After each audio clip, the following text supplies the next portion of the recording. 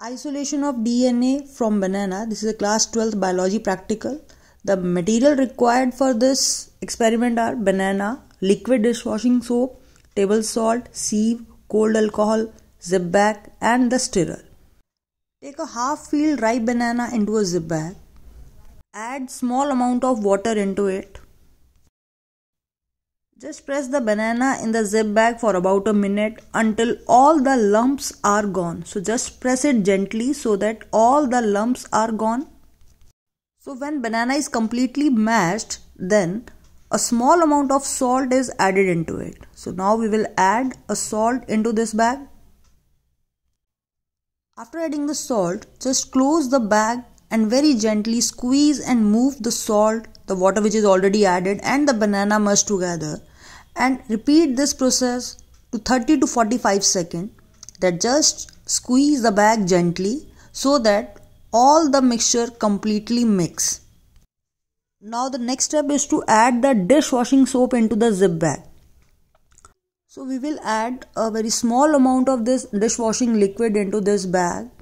And now one of the important viva question, what is the role of this liquid? When liquid soap is added, then cell membrane and nuclei are broken apart and the DNA is able to release here. Then gently mix the content, but just try to avoid making too much of foam. So just try to mix it gently here. Now next step is just to filter this liquid. So we will use this sieve to filter this mixture and collect all this in a beaker here. Now just to create a short content, I have increased the speed of the video.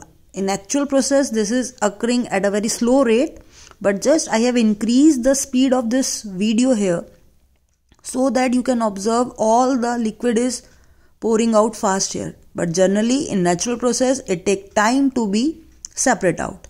So now we just transfer the small amount of a mixture in a test tube. Now the next step is to add a cold alcohol into it. It can be isopropyl alcohol or ethanol. Now the important viva question, why we are adding alcohol here?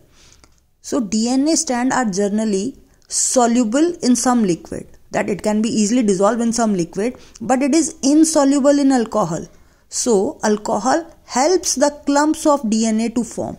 So initially when we add alcohol into the solution, it forms a separate layer here. You can observe a small layer of alcohol you can observe over the mixture.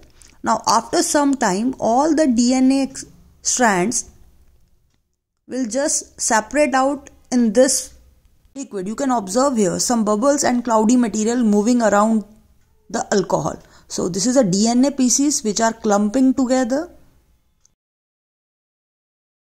Now you can observe that in this alcohol layer some cloudy material is formed. So these are the DNA pieces which are clumping together. Now as I have discussed the role of liquid soap, that it helps to break the cell membrane and release the DNA.